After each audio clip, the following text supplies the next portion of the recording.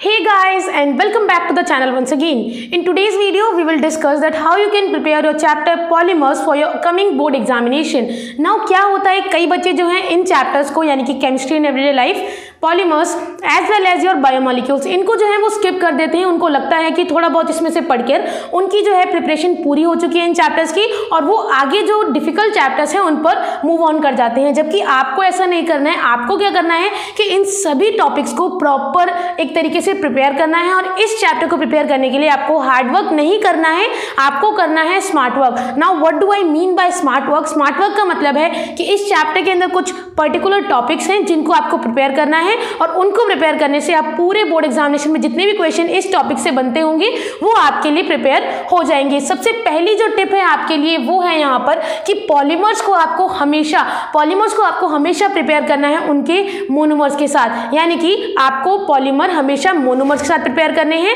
As well as उनके जितने भी यहाँ पर आएंगे यूजेस, स्ट्रक्चर्स, इन सभी को आपको प्रिपेयर करना है। उसी के साथ साथ यहाँ पर एक और बहुत इंपॉर्टेंट चीज है कि आपको प्रीवियस ईयर क्वेश्चन जो है वो सॉल्व करने होंगे, क्योंकि प्रीवियस ईयर क्वेश्चन जो सॉल्व करने से आपको एक आइडिया लग जाता है कि जितने भी क्वेश्चंस हैं वो कहाँ से, कौन से टॉपिक से पूछे गए हैं और रेयरली कहाँ से पूछ रहे हैं और मोस्टली कहाँ से क्वेश्चन पूछ रहे हैं। तो मैंने यहाँ पीडीएफ फाइल आपको डिस्क्रिप्शन बॉक्स में दी है, वहां से आपको सभी क्वेश्चन जो है वो मिल जाएंगे और आप अच्छे से उस चीज को प्रिपेयर कर पाओगे, एनालाइज कर पाओगे कि कौन सा टॉपिक यहाँ पे इंपॉर्टेंट है और कौन सा ऐसा टॉपिक है जिसको आप जो हो स्किप कर सकते हो। उसी के साथ साथ आपको यहाँ पर एक और यहाँ पर टिप लिखी हुई है कि आपको अगर आपसे नहीं पूछा गया है एक किसी भी मोनोमर का स्ट्रक्चर तो आपको उसको ड्रॉ नहीं करना है। Okay, there is no need to draw any structure if not asked. अगर वहां पे पूछा गया है कि draw the structure of this monomer, okay, तो आपको लिख देना है, उसका स्ट्रक्चर बनाना है और मोनोमर का नाम भी लिखना है।